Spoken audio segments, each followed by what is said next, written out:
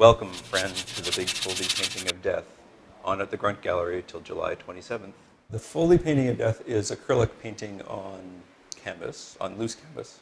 So it just rolls up into a roll when it's done. In this configuration, I find really exciting because I suddenly realized that because it is so flexible and you can hang it in any configuration you really want to, that I could just keep going. I could just add another 100 feet of canvas onto the end of the painting, and it would just carry on like an ongoing sort of Foldy project. The large-scale Foldy painting came directly out of these books, so it just rolls up into a roll when it's done.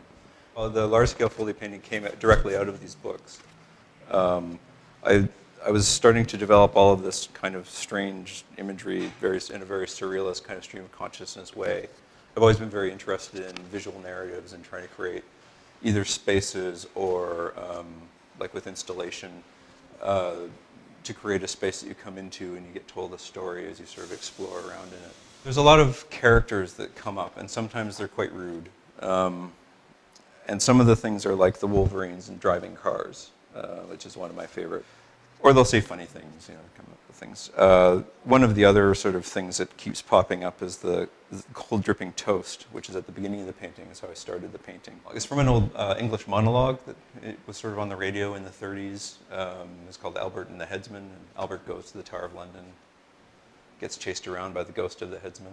He gets rid of the ghost of the headsman with this cold dripping, which is the fat from the roast of the night before. Spread on toast, so cold dripping toast. One of the other characters that keeps popping up is Mr. Poopy and the Poopy Head Fish. Mr. Poopy tends to be sort of an agent of the apocalypse, destroying cities and laying waste to vast areas of the earth. And after the poopy fish have eaten the edge of the canvas away, it breaks into a more sort of abstract expressionist, post-painting abstraction, sort of formal kind of ground, which then there are graphic images kind of glued onto the front of.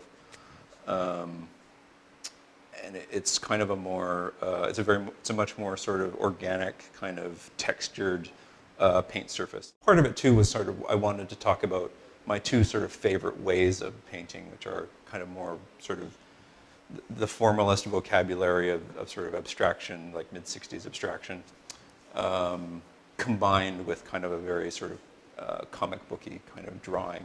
And there are sort of elements of each thing in both halves. So I sort of see one as being kind of a doomed rebirth, and the other half as kind of being an ecstatic apocalypse. So there's sort of these, they each undercut each other in a sort of strange way.